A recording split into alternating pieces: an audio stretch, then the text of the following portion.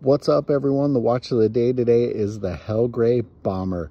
This is a watch I purchased from Helgray off of Kickstarter quite some time ago, and it is a favorite. It gets worn quite a bit. I love that Helgray actually left the full open heart on this one, and you can see the second hand tick away over open space. Really cool piece from Helgray. I actually have more than one watch from them, and I definitely follow along. Just like that, the watch of the day turns watch of the night.